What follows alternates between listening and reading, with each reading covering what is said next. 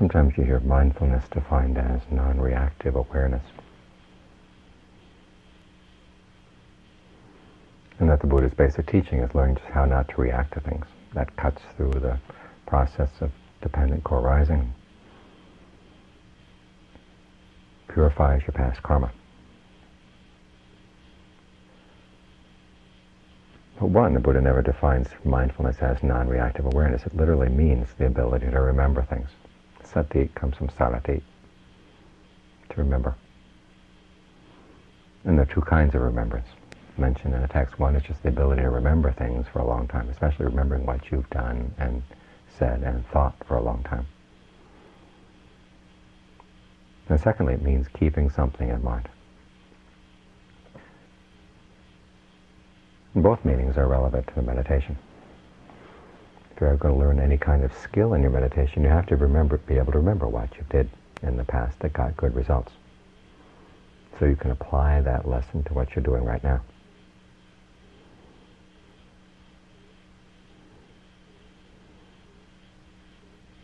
And that's for keeping something in mind. If you've got a topic, if you've got a frame of reference, you want to keep that frame in mind. So the body in and of itself, feelings in and of themselves, and so on. You keep that frame in mind. Refer all of your experiences to that particular frame, whichever one you've chosen. For example, if you're working with the body as your frame of reference, try to relate everything to bodily experience. Even mental events can be experienced in the breath.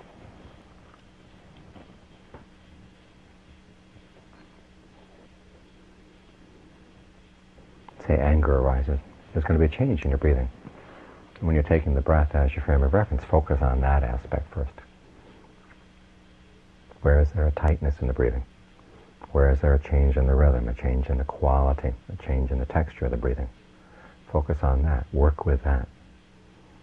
And that way you maintain your frame of reference and don't let yourself get carried off with the content of the angry thought. And also you find it a lot easier to deal with the anger once you can deal with the physical side of it, the physical reaction to the anger. It's because we have these physical reactions that are so unpleasant that we feel we have to act out of the anger to sort of get it out of our system. But if you learn to attack the anger through the back door, notice how it affects your breathing. And instead of repressing it or denying it, or acting out on it, you decide to defuse it by consciously breathing in a way that's comfortable, that doesn't allow the sense of tension or tightness or restriction to build up in the body.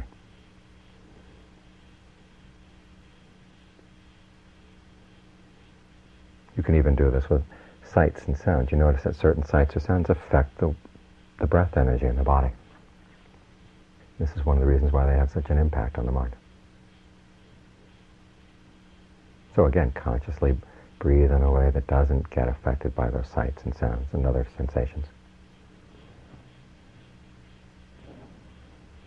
Keep your sense of the breath and the body full. In the text, they give an image of a solid door. If you throw a ball of string at the solid door, it doesn't make any indentation in the door at all. The solid door stands for mindfulness immersed in the body, mindfulness filling the body.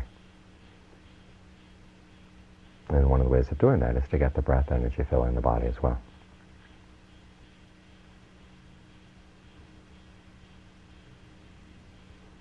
So that's what mindfulness means. It's coupled with alertness. You're alert to what's going on in the body. At the same time, you keep reminding yourself to stay with the breath energy throughout the body. Keep your awareness filling the body.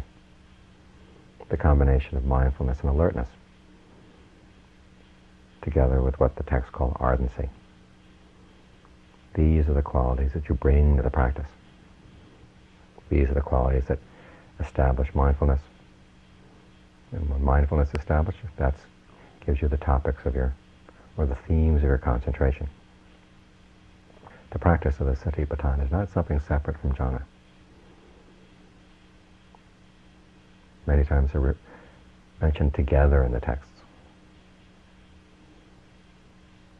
In fact, there's one passage where it says that the themes of right concentration are the 4 establishings of mindfulness. They're not separate things. It's just that when mindfulness gets really solid and strong, it all turns into concentration. It turns into absorption.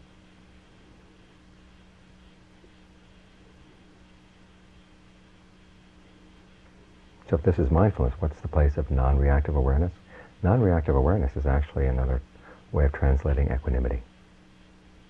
It's one of the qualities that's developed. It's one of the 4 Brahma Viharas. It's one of the 7 factors of awakening. One of the qualities you want to develop in the practice, but it's not the only one. And notice that when it's listed in these various lists, that 1, equanimity in and of itself is not enough.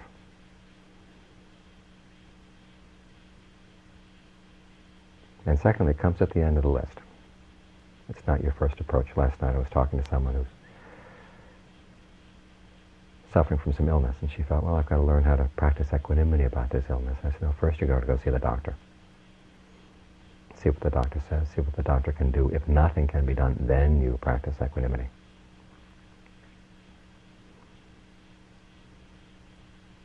In other words, equanimity always comes after your attempt to be skillful in other ways.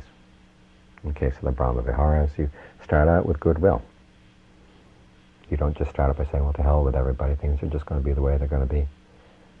That's not skillful. To be skillful, you have to start out with goodwill for other beings. And then you have to act on that goodwill. When you see people are suffering, you try to help them if you can.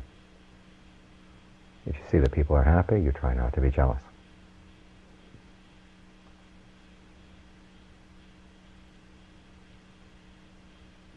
And when you've developed these qualities, and even when you do have fully developed goodwill, compassion, and sympathetic joy, even if there's nothing to be done to help people, that's when you practice equanimity.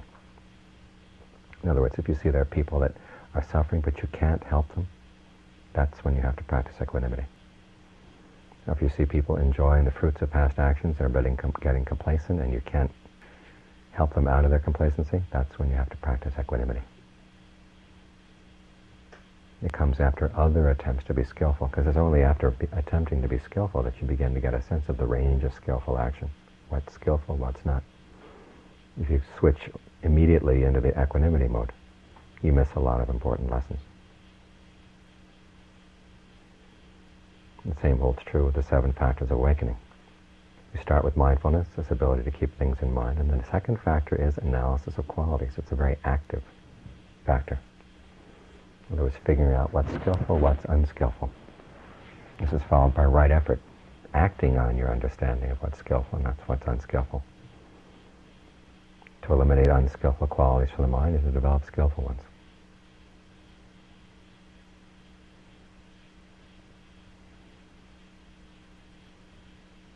In one of the texts, the Buddha talks about how that simple process leads to the practice of jhana, the practice of good, solid concentration.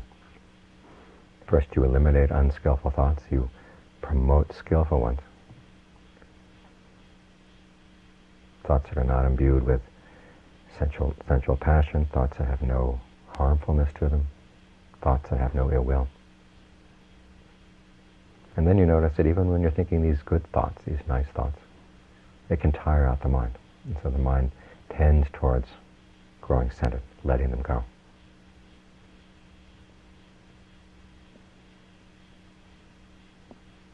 What this means is you don't develop equanimity about the state of your mind, saying, well, this happens to be the state of my mind, I'll just watch it. You have to get actively involved. Even in the Mahasatipatthana discourse, the Buddha talks about watching the mind when unskillful qualities arise, watching it when they go away, watching it when skillful qualities come, watching them when they go away, and then doing your best to eliminate the unskillful ones and to promote the skillful ones. You have an agenda. It's not non-reactive awareness. You really are getting involved. It's only as you get involved with more and more skill that you can bring the mind to equanimity of a proper sort. The sort that comes when your job is done to the best of your ability.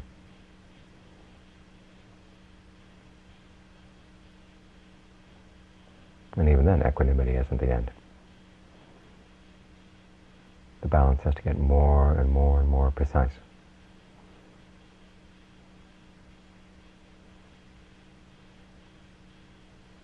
Your ability to detect unskillful qualities has to get more and more refined. Until finally you can bring the mind to a state that's called non-fashioning.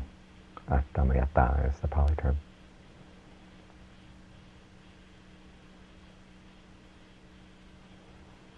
But in order to do that, you really have to be very, very observant of what's skillful, what's unskillful. And that understanding can only come by getting involved. If you start out by being equanimous about whatever happens, no matter what, without working on developing skillfulness, John Cha called that the equanimity of a water buffalo.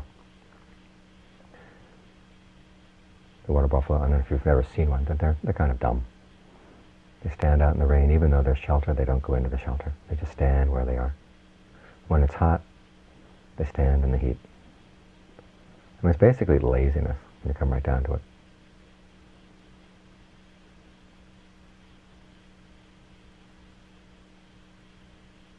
There's a story of the monk who half of his roof blew off one time in the rainy season, so he just said, well, I'll just learn how to live with this hut in which I'm living with a blown-off roof. And John Cha found out about this and immediately had him fix the roof. I mean, it's only if there's nothing that can be done, that's when you have to develop equanimity. And the only way you can know whether something can be done or not is to give it a try. This is why we work at our meditation, why we work at concentration. It's not something that just may happen to happen or may not happen to happen. You just sit here hoping that it'll come and visit you every now and then. That's not developing anything at all. It may be developing patience, but a lot of other qualities are needed in the practice as well.